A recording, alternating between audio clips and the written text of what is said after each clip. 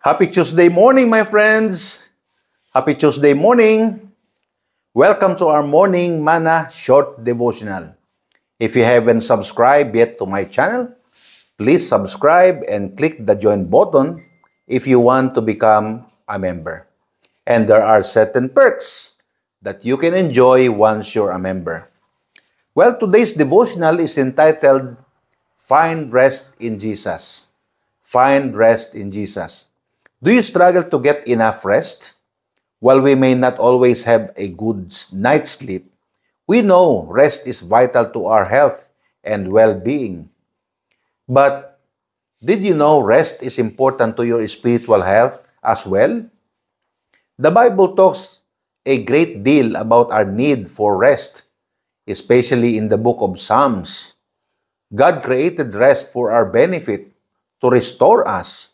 We can experience true rest when we spend time in God's presence, praying or reflecting on His Word. As we take time from our busy schedule, we can be still, silent, present, and allow Him to work in us. In the book of Psalms, we discover what resting in God truly means. The psalmist shows us steps we can take to find the type of rest that restores our soul. And number one is we can call on God during sleepless nights. As Psalms chapter 4 says, and I read, Hear me when I call, O God of my righteousness. Thou hast enlarged me when I was in distress. Have mercy upon me, and hear my prayer.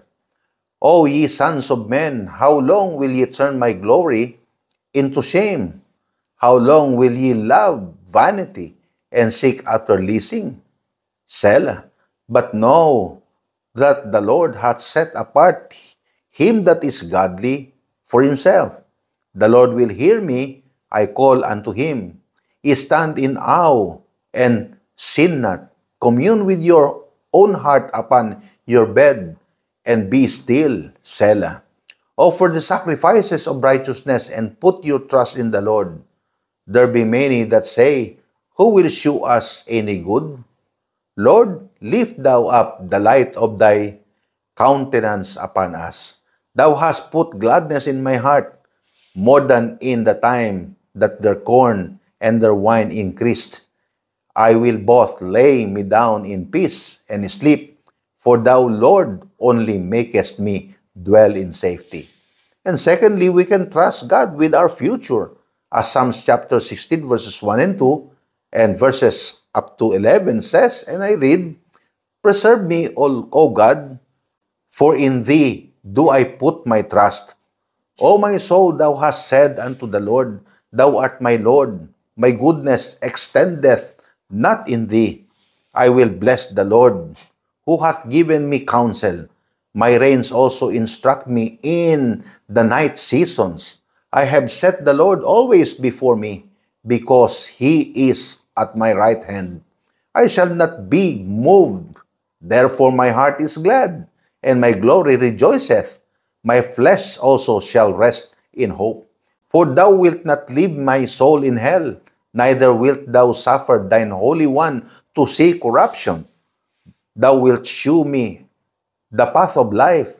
In thy presence is full of joy. At thy right hand there are pleasures forevermore. And thirdly is allow him to lead you. As Psalms chapter 23 says, and I read, The Lord is my shepherd, I shall not want. He maketh me to lie down in green pastures. He leadeth me beside the still waters. He restoreth my soul. He leadeth me in the paths of righteousness for his name's sake. Yea, though I walk through the valley of the shadow of death, I will fear no evil. For thou art with me, thy rod and thy staff, they comfort me. Thou preparest a table before me in the presence of mine enemies. Thou anointest my head with oil. My cup runneth over. Surely goodness and mercy shall follow me all the days of my life, and I will dwell in the house of the Lord forever. And step 4, give all your worries to Him. Give all your worries to the Lord. As Psalms chapter 27 says, and I read, except the Lord build the house, thy labor in vain that build it. Except the Lord keep the city, the watchman walketh, but in vain. It is vain for you to rise up early, to sit up late, to eat the bread of sorrows. For so he giveth his beloved sleep. Lo, children are an heritage of the Lord, and the fruit of the womb is his reward. As arrows are in the hand of a mighty man, so are children of the youth. Happy is the man that hath his quiver full of them. They shall not be ashamed, but they shall speak with enemies in the gate. And step 5, quiet thy soul before God. Psalms 131 says, and I read, Lord, my heart is not haughty, nor mine eyes lofty. Neither do I exercise myself in great matters, or in things too high for me. Surely I have behaved and quieted myself as a child that is weaned of his mother. My soul is even as a weaned child. Let Israel hope in the Lord from henceforth and forevermore. Well, thank you so much for watching or even listening to this short devotional. I hope this message bless your heart as you proceed to your work today. See you again tomorrow. Shall we pray? Father, thank you so much for this time. Thank you so much, Lord, for this devotion.